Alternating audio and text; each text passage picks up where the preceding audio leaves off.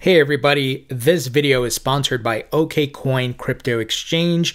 Why pay ridiculously high fees to Coinbase, Kraken, and Binance when you can use OKCoin, which has the lowest fees, guys? So if you want to save money on buying and selling and trading crypto, definitely have to use OKCoin. Sign up, link in the description. Hi everyone, welcome back to the Thinking Crypto channel. With me today is Congressman Tom Emmer. Congressman Emmer, it is an honor to be speaking with you today. Hey, Tony, it's my honor. Thank you for having me. It really is fun to be with you this morning. Let's start with your background. Where are you from? Where did you grow up? I'm from the great state of Minnesota.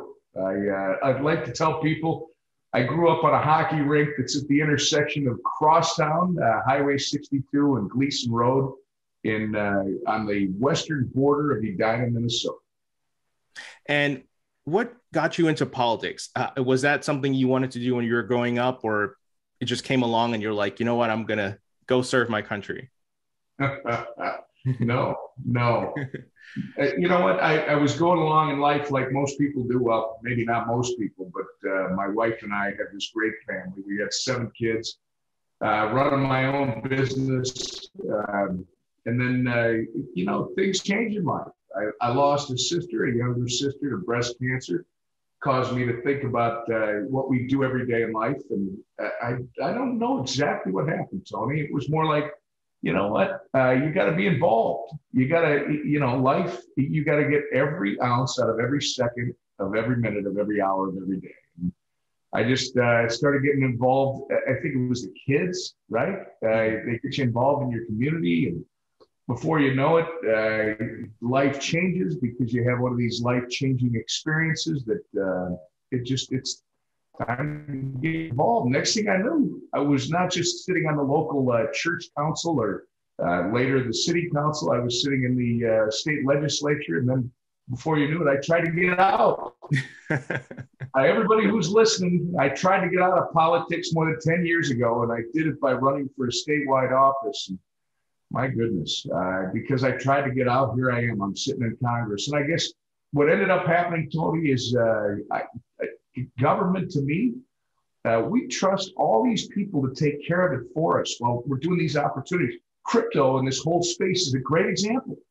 All the people that are out there that are getting involved in this exciting technology and this exciting opportunity, they think the people in government, they're not good. They'll take care of that stuff. I'm going to take care of what I'm taking care of. And then they realize one day, you know what? These people in government can really screw up a good thing.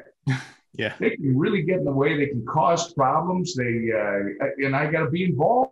I got to lean in. I got to make sure they understand what they're doing to me, what they're doing in my community. And I got to make a difference. And maybe that's a long, winding way of saying, you know what? It was by accident that I got involved. A lot of things changed in my life. And for whatever reason, I'm sitting here today, and I think the mindset I bring with me is the one that our founders had. There's a place for government, but it's a very limited place. The place that we want to experience the most excitement in this country is individual empowerment, giving people the opportunity to be the best they can possibly be or not based on their own initiative, without government telling them what that is, where they can do it, how they can do it, and who they can do it with. Absolutely. And I'm so thankful that, you are in office, and I appreciate all the things that you've been doing.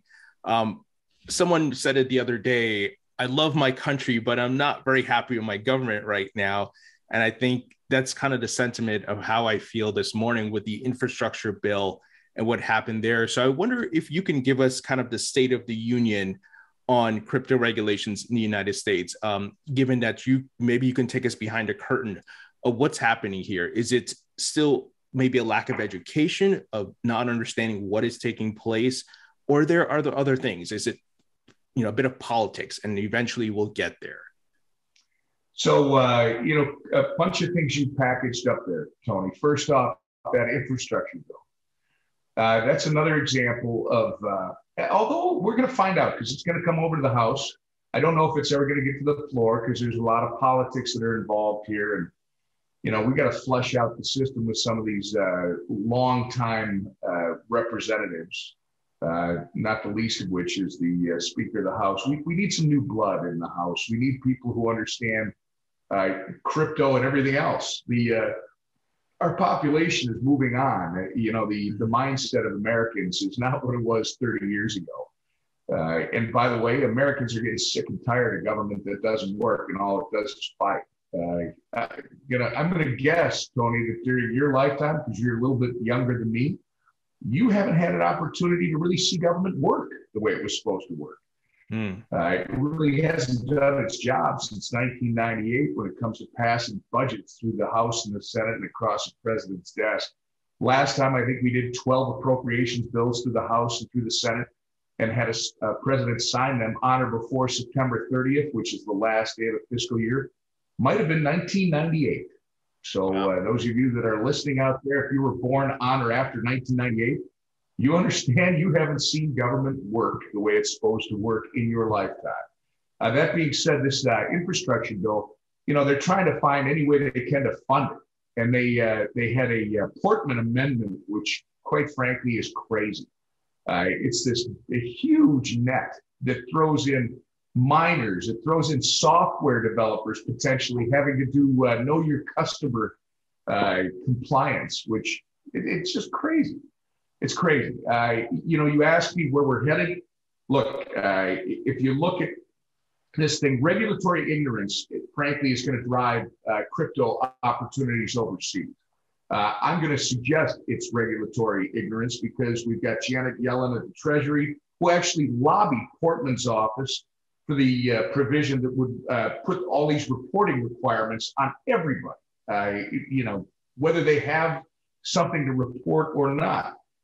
Gary Gensler wants to expand the regulatory net of the SEC when it comes to crypto. It's just insane. Michael Sue wants to go back and revisit all these fintech charters. And by the way, when someone submits one, a case-by-case basis, how does that actually advance this industry? It doesn't. It doesn't because you have no certainty.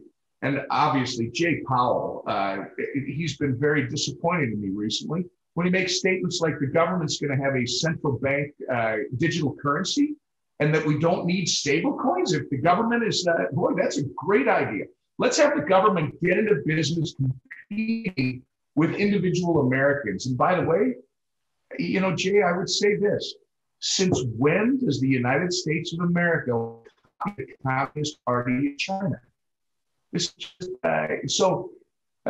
Tony, I'm sounding a warning alarm to those that are watching your podcast, those that pay attention like you do to what's happening in this space.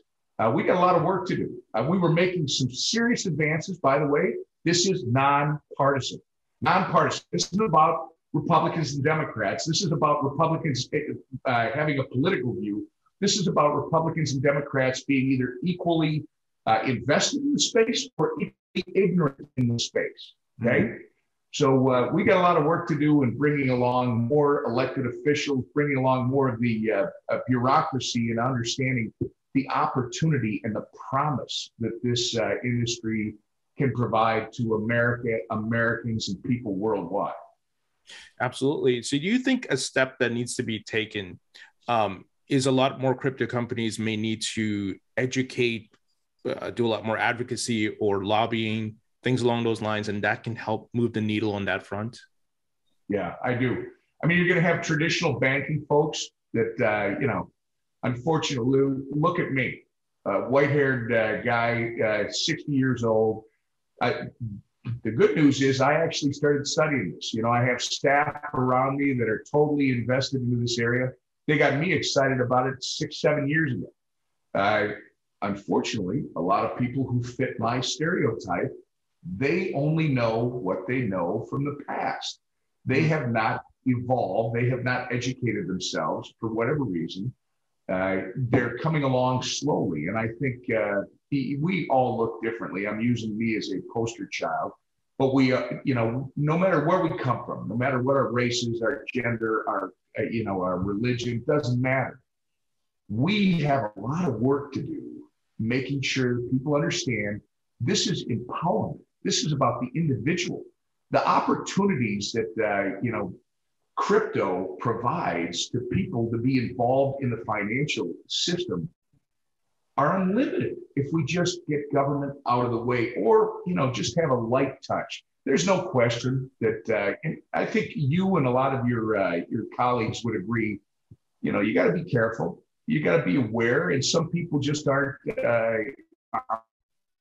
equipped to deal with some of the bad actors that you're going to run into. But this idea that crypto involves just bad actors, I'm going to tell you, cash is still king when it comes to people trying to get around the system. It's not crypto. Oh, yeah. Yeah. I think throughout my life, I've seen that. Yeah. You want to get something done without the government knowing, cash under the table. That's right. Yeah. It's certainly not crypto and digital assets. And to your point, yes, there is a balance there. You have to protect consumers. And look, there have been scams. I've seen some of them. I know some people who've gotten burned by them. So absolutely, the protection needs to be there, but you can't throw out the baby with the bathwater. And I think we got to get it right. We got to find that balance. That's exactly right, Tony. I mean, the point is, it's kind of like this Portman Amendment, which obviously is not about, well, it is, it's a little bit. About supervision and oversight. It's more about collection of revenue, right? But the idea is still the same. You're going to paint with that broader brush. You're going to create that much uncertainty in the marketplace. Government has a place. I'm not going to argue that it should be totally out. I'm not an anarchist. It's not about not having any government. But I am going to tell you that in this space, the creativity, the people that are involved, they are going to advance with or without their government. And the government needs to start figuring out, our federal government needs to start figuring out the opportunity that this provides and become a partner with the industry instead of becoming the boss of the industry. I think this is the problem. Our freedom, quite frankly, is based on our financial system, Tony. If you think about it, there's nowhere else in the world where a dumb schlub like me can walk into a local bank, right? This is the way it was designed, where I can walk into a local bank with an idea on a piece of paper, a business plan, and say to the local banker, hey, I got this great idea. Maybe it's the next Amazon. Maybe it's the next Walt Disney. Maybe it's the next Harley Davidson.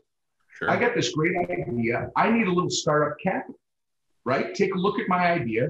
That's the place where this banker, quote unquote, can jump into this investment with me and take the risk with me. And I start Harley Davidson in a garage. Your listeners know it started in a garage and it grows into this huge, wonderful company.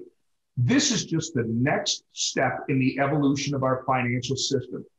Tony and Tom get on a blockchain platform. We start dealing in whatever the crypto asset is, or whatever we're going to do in terms of a relationship between us. You may be trying to develop that next great company.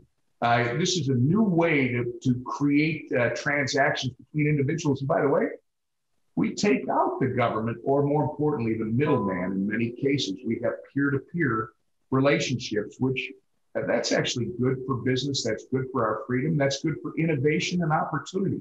This is why I'm a true believer, and I'm going to keep fighting against this idea that government's got to be the all-powerful, and government's got to be in every little crack and cranny of our existence to know what we're up to. No, they don't. No, they don't. Absolutely.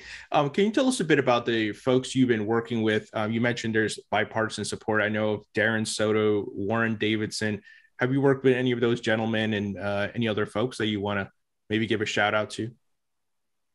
Oh, yeah. No, everybody on the blockchain caucus, your listeners can go Google it. And you've named Darren Soto is a great one that I work with. There's several on my side of the aisle. You mentioned Warren Davidson. Who's filled in my position now on the FinTech task force as I got elevated to the ranking member of the Government and Oversight Committee. But I've never left FinTech, and I'll continue to be involved. In fact, I'm going to tell you, Tony, we need to have a crypto or a FinTech subcommittee, a formal subcommittee. I'm not sure why Maxine Waters hasn't put one in. Yeah. but we really need to have that subcommittee. We've got to get the banking committee that it was once called, which is now the Financial Services Committee in the House. It has to evolve, right? It has to be in the 21st century when it comes to our financial services technology and all the opportunities it's creating. But, I could give you a whole list of Democrats and Republicans who are working together on this topic.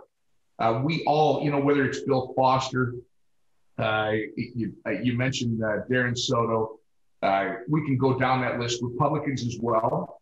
But here's the problem. You also have Democrats and Republicans alike who just have not educated themselves and who are not leaning into this space. One that's very disappointing to me is a friend, from Virginia, Don Beyers. Don Beyers never been involved in this space, but he all of a sudden put in this bill a couple of weeks back that would be all-encompassing. And it's like one part of me, Tony, is that's great, Don. I'm glad you're getting into the discussion, right? Because the more people that get into it, the better the discussion will be, and hopefully we can bring them along. The other part of me is like, where are these people coming from that think they are going to put the brakes on this innovation? Because that's what it looks like. It looks like they want to have government suck up this entire industry and then dictate how it's going to develop, where it's going to develop. Could you imagine if this is how they would have handled the development of the internet itself? I mean, if government would have done this to the internet, we'd probably still be without email and without all the great advances, simple advances that we've had over the last 30 years plus. So, no, the good news is there are Republicans and Democrats alike that understand how important this area is. They're getting more involved every day because they realize government has the potential to be a serious wet blanket on this development and the opportunities that it would provide. And we just got to work, we got to be extra vigilant on those that are, I don't know, they're skeptical because they've just refused to open their minds to, and maybe they're not able to. This requires some thinking out of the box. Your generation, Tony, is a little bit different from mine. Mine thinks in a straight line, right? Yours thinks in 3 dimensions. You actually see outside of what we do. I don't think a lot of people understand that at my age. I think they think that, we have been trained to think a certain way because of what we grew up with, and they're not able to step out of that persona and say, wow, I mean, there is a different way to look at all this stuff. Good news is Republicans, Democrats alike are on our side. Bad news is we still got a lot of Republicans and Democrats to bring along. So what would be the ideal scenario where we provide the regulatory clarity without the overreach? There's a balance there. Would it be a specific bill that is passed and it puts maybe the SEC in their respective place, the CFTC, and there's checks and balances, of course, right? And I know you provided or introduced a bill called the Securities Clarity Act. Is it that bill or is there another one? What would be the process there? So I believe it is something like the Securities Clarity Act. My colleague Warren Davidson has the Token Taxonomy Act. Mm-hmm. We have a difference of opinion. I love Warren. He's one of my favorite colleagues. He does think out of the box. We have a lot of great discussions about many different things, including this. Most of it, your viewers may get a kick out of the fact that Warren and I both have the same skepticism of government, which is a lot of fun. But look, his token taxonomy bill, I believe, paints with too broad a brush. I think the Security Clarities Act, which creates a new definition for investment contract and actually starts to help our securities law evolve to actually take in this industry and allow for some clarity. So when you go out and you create these new opportunities, you know how you're going to be treated by the government. The problem I have with not creating a new definition and trying to model the existing laws, I shouldn't say model them, I would say redesign existing law to actually apply to the current technology and opportunity. I think is a much better way to go about it rather than trying to create a new broad brush. Look, I'm a lawyer. This is where Ward and I are different. I'm not interested in full employment for lawyers. I got no problem with lawyers. Unlike most people, you love your lawyer when you need him, right? Right. But we in government shouldn't be creating more confusion and more potential for lawyers to get hired to try and walk someone, an innovator, through the government bureaucracy. And I think the Securities Clarity Act would limit that, because it literally would give you a better idea of, okay, I'm creating an investment contract, therefore I'm not subject to these laws, I'm subject to those laws. That's one. We've got several others, though. You know, the Safe Harbor for Taxpayers Report Assets Act, the Blockchain Regulatory Certainty Act. I think there are things that we have to be nimble. I think we have to be thoughtful when issues come up. We do not want to have a situation where the regulators are actually legislating through enforcement. That's the biggest problem, Tony, is when we leave the regulators to themselves. And keep in mind, just like I told you, we got Republicans and Democrats alike who understand this area or who are trying to educate themselves and understand this area. And we've got Republicans and Democrats alike who don't understand this area, and it scares them. Same thing with regulators. And the problem we have with regulators, which makes this a really bad situation, is when they don't understand it and we don't have clear rules of the road, they wait until you, Tony, goes out and creates this next great thing. And then all of a sudden they jump on it. Maybe it's the SEC, maybe it's the FDIC, maybe it's the CFTC, you know, the alphabet soup of bureaucracies in Washington, D.C. that suddenly jumps all over your idea. And now guess what? You got to hire a whole bunch of lawyers and you got to start having a debate with your government over what rules you're subject to, what compliance you have to meet. That's no way to allow innovation to grow in this country. And I think that's why something like the Securities Clarity Act is so important. Sure. And, you know, I've seen Gary Gensler and folks at the SEC talk about they still want to use the Howey test, but it's like an 80-year-old test. And you know, like you're saying, I think there needs to be an update there because it's apples and oranges here. I know the original issue with Howey was with the orange grove. The orange grove, right. Right. But see, that's why you would take this Securities Clarity Act, would take the Howey test, and now it would create this new concept of an investment contract. Because you and I both know you can have something that initially starts out as a security in this area, but doesn't ultimately, it's not ultimately a security when it's all done. So should the SEC be all powerful when it comes to this? I don't think so. I don't think so. And you have to have clear definitions so you know the on-ramp, you know the off-ramp, you know who's going to be responsible for you, you know what you need to comply with before you got to hire a bunch of attorneys and start paying them to figure out how you walk this federal ledge of government. Now, you last year, you stated that XRP is not a security, and obviously the SEC has a very big lawsuit against Ripple right now. And it has a lot of eyeballs on it because I think the outcome is, you know, a lot of people are waiting to see what happens here because that might be how the SEC judges the rest of the market. And we're hoping that Ripple comes out with a victory. And, you know, me as an XRP holder and someone who earns XRP as being a content producer, because through something called Coil and web monetization, and people tip me and things like that. I'm very disappointed in the SEC, and I don't know. Well, I want to get your perspective because you know, you publicly stated XRP is not a security, and what are your thoughts on the entire lawsuit situation? Well, I'm going to be careful, right? It's I practiced law before I went into elected office. And you really should refrain from commenting on, you know, in detail on what a court is charged with trying to resolve, right? You've got the government and the folks at Ripple are trying to resolve a disagreement. You point out accurately, Tony, that the resolution could have some significant ramifications on the marketplace.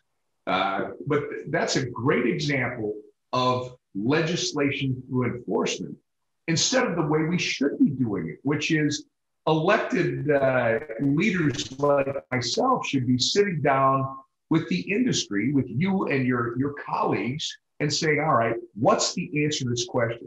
I mean, by the way, a great example, because Gensler has been very disappointing to me recently. Based on his comments, I'm afraid that this is going to be more of the same. But Jay Clayton wasn't much better. He's brilliant too. Jay Clayton is a brilliant guy, and I had hoped for more help in this area from these leaders, and they just didn't give it to us. Brian Brooks, on the other hand, who was at the OCC, phenomenal forward thinker, thoughtful. He was easy to work with. We need more people like Brian Brooks in these positions that are actually educating members of Congress as to how we might solve these problems before we have litigation like litigation you're talking about. So forgive me, but I'm going to stay away from commenting on exactly what they should do and why they should do it, because I just think that's one elected official sticking his nose into something that our judicial folks, God bless them, but they better figure this area out. And they better follow concepts that this country was based on, has been based on, which is freedom and opportunity. This should not be government like the Communist Party of China, using this as a data collection process and trying to control the entire ecosystem, financial ecosystem. This should be about the United States of America, where we allow people like you and your viewers to get out there and create the next great opportunity that not only benefits you personally, right? Because people want to improve their own personal situation, but by doing that, they lift all boats around them. And that's what we got to be about. Absolutely. You mentioned about the privacy concerns, and I interviewed Chris Giancarlo, former CFTC chairman, and he was part of the Digital Dollar Project. And, one of the questions I brought up was, and he did, to be fair, he said there still has to be dialogue around this. If the digital dollar, the United States CBDC is released, how does that align with our Constitution and Bill of Rights, especially when it comes to privacy? Because to your point, we don't want to be like China and they're collecting all the data and everything you do. And so I'm curious if that conversation or dialogue is happening and if you participate in it, or is still too early. Oh, no, I'm heavily involved in that discussion, because I think this is where we need to separate ourselves from the Communist Party of China. We got to make sure that whether it's our Treasury Secretary or our SEC chair or our Fed chair, they got to understand the United States of America, the government has never done something better than the private sector. Never. I will tell you right now, I don't care if it's even building a road or a bridge. Private sector does a much better job than the federal government would ever do. And the federal government should not be in business competing with its private citizens, especially in this area. But when you brought up Chris, I'm thinking, what was he, Crypto Daddy or something? What's his? Yeah, Crypto Dad. It's pretty, yeah, Crypto Dad, whatever it is. It's pretty funny. My staff guys showed me some of this stuff, and I just laugh. It's perfect for him. But, he's a great example, right? Giancarlo, in his position at the CFTC, you would never have guessed that Chris would have jumped into this area the way he did. But he recognizes, based on just basic principles of freedom, the right to self-determine that we have in this country, that we've got to protect that stuff.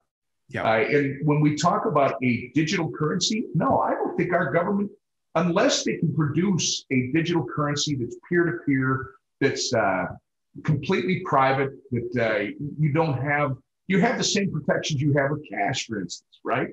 Right. Real cash. Unless we can do that, our government should not be involved in that. Because you really, it's the same problem I've had with FISA courts, right? And some of your listeners might be going, what? What's he talking about now? Well, we created this court system that's separate from our regular court system that allows our federal government to go in front of special judges and ask for permission to spy on people, typically foreign agents, right? Mm-hmm. But those of us that don't like it said years ago when they created it, the problem is your government's always going to want to go a little too far, right? And we found out, whether it was Edward Snowden or whoever it might be, that our government did go too far. Yeah. We found out in the last administration, they used these courts because they wanted to spy on American citizens. They wanted to spy on a campaign, whether you agree with that or not. That's what they were doing. Yeah. It's the same issue here. You create a central bank digital currency. Okay, we can talk about our federal government would never collect data like they do in China. Come on, Tony. We're all good people here. Remember, I'm from Minnesota. We're just a little bit better than the average person here in Minnesota. You can trust all of us until you can't. Until you can. And just think about what happened when the virus broke out within the last year in China, right? They were able to take their digital currency and literally lock their citizens down. You have a card that you use to transact business with the yuan, right? They were able to lock your card down and restrict your ability to use that card to when the government wanted you to be able to use that card. So it's not just about data collection. And we had a hearing recently in the House where I brought this up and these people started laughing at me. And I said, you go ahead and laugh. You go ahead and laugh, because this is exactly the risk that we're looking at. And the people who want to be ignorant to it today, they're going to pay the price tomorrow. So I think myself and my colleagues, Republican and Democrat alike, by the way, that value our privacy, we're going to make sure that we not only stay involved in the discussion, Tony, but we're going to push back every step of the way when the government tries to take advantage. Because, look, people that are watching your podcast, people that are paying attention to what you and I are talking about, right now they already know. If the United States of America doesn't get its act together soon, if it doesn't start clarifying the rules of the road so they know what they're responsible for, what they're not responsible for, how they can operate.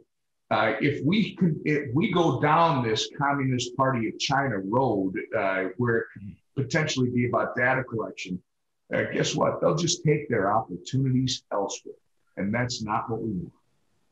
Yeah, absolutely. Well, I appreciate you fighting the good fight on that front. Obviously, without our rights, our Constitution, I don't know where we would be. So we have to maintain that. I want to talk about Bitcoin adoption. We have corporates putting Bitcoin in their balance sheet. We have El Salvador looking to make it a legal tender. It seems like there's Bitcoin mining boom happening in the United States, which I'm happy about. What are your thoughts? What are you seeing on your end? Well, we've got to get our accounting standards in this country set, clarified, right? The United States actually should welcome crypto.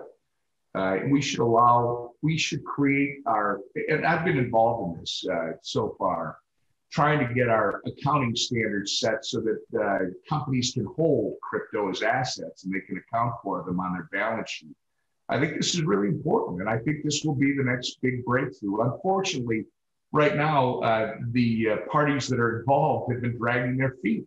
Why? That's a great question. It's you and I were talking about this a little bit before we started the podcast. You realize in a country of over 300 million people, we now have 50 million people plus in this country who are involved in crypto. Yeah. Tony, it ain't going away. No. And whatever these government bureaucrats or these third parties that are involved in setting accounting standards, et cetera, whatever they might think, they got to put their personal opinions to the side. Crypto is here to stay. We've got to have accounting standards that apply to the 21st century. Once this gets cleared up, right? So when you've got it on your balance sheet, you watch crypto take off. You watch it take off, because part of the reason we have crypto, right, as the Satoshi white paper would tell us, is when you've got a government that's manipulating its currency, right? And guess what? Maybe the currency's, I'm not going to suggest that the currency's not reliable, but people have some questions when government continues to print money. when it has a floating currency and it doesn't seem to have any restrictions whatsoever. In fact, the spending, look at what we're doing right now. And inflation, you know, our government, our monetary policy, think about this for a second, and all your listeners, you know, you get the Federal Reserve in this country that targets 2% inflation. What kind of criminals are they? Now, I'm probably going to be in trouble for saying that. But if you think about it, they're taking 2% of my parents and soon me. They're taking 2% of what I earned over the life of my career, which I have in retirement, and they're taxing me. And they say it as though, oh, this is good monetary policy. Our target for inflation is 2% per year. And, you know, we're under our target. You know, I don't want you to hit your target. I want my money to maintain the value that it had when I put it in the account to begin with. What sane human being would say, this makes sense? My government should inflate its currency by a minimum of 2% every year because I'm giving them more of the hard-earned money that I actually saved over the course of my working life. Insane. And right now, what you have with inflation running rampant, because look, what our government did is pretty insane. It has printed a whole bunch of money, flooded the marketplace with cash. You have a pandemic, which created all kinds of inequities in the marketplace, the supply chains. You have supply chains that are interrupted. You have supply chains that are limited. So now you got goods and services that are getting pinched, right? And you also have an incentive, a disincentive that our government created by enhancing unemployment benefits. Human beings are smart too.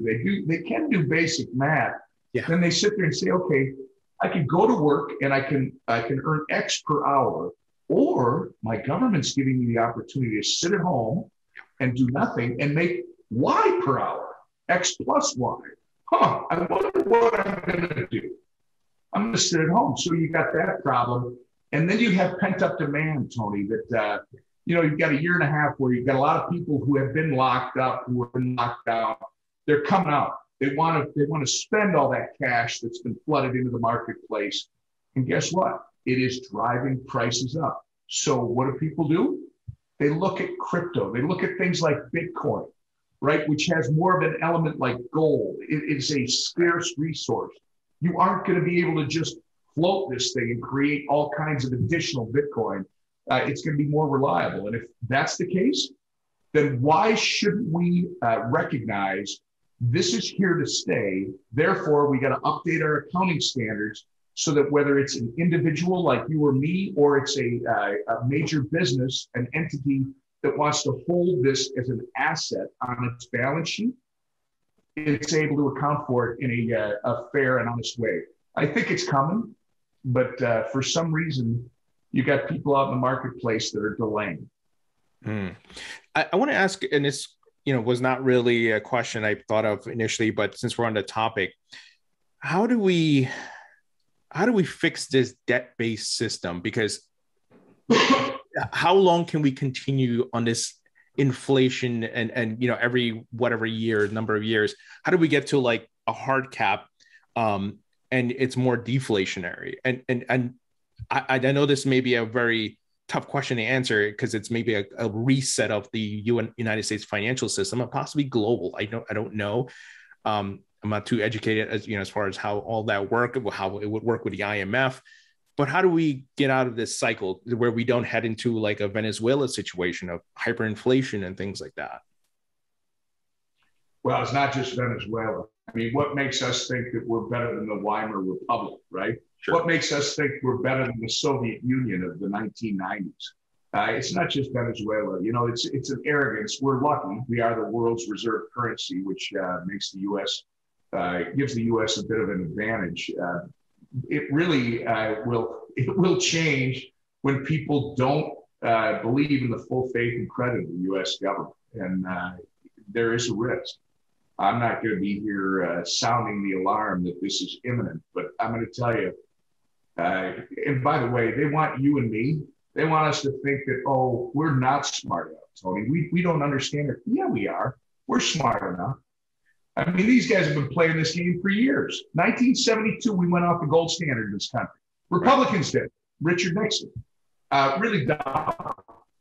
Because at that point, and now there are economists and brilliant Ivy League diplomas out there that are a lot smarter than I'll ever be. But you know what? I got something called common sense that I'll put up against their diploma any day. You took our currency off the gold standard, which it didn't have to be a gold standard. It needed to be pegged against some value, right? Right. No, you made it a floating currency. And I would argue from that day forward, what you did is you created a economy that is based on debt creation as opposed to wealth creation. Mm-hmm. Up to that point, you're creating wealth and you're raising all boats. Now, what you do from 1972 on is because you have this floating currency, you start to have this separation.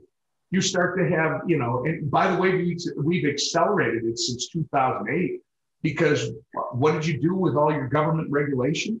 Well, if you're going to survive, you got to be bigger. You actually made it tougher for the little guy, Main Street USA, to grow and to survive and thrive. You started to create, hollow out the middle class. This is Republicans and Democrats alike. And you created policies that in order for our financial institutions to survive, they got to start sucking up every community bank that's out there. They got to get bigger and bigger.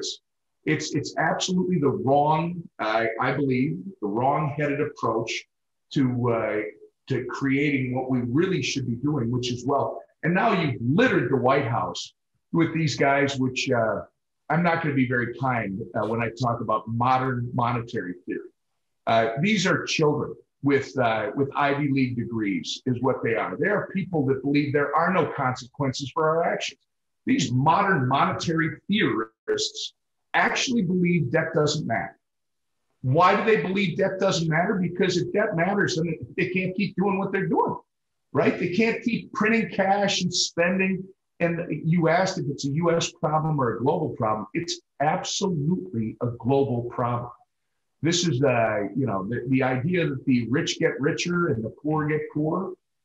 That's what we did, which is why you got crypto that suddenly comes on the scene in a big way after the 2008 crash, because there were some very, probably not Ivy League degrees necessarily, Tony, but there are people out there that went, wait a second, this is not the way you do it. I want to have something that's more stable that I can rely on.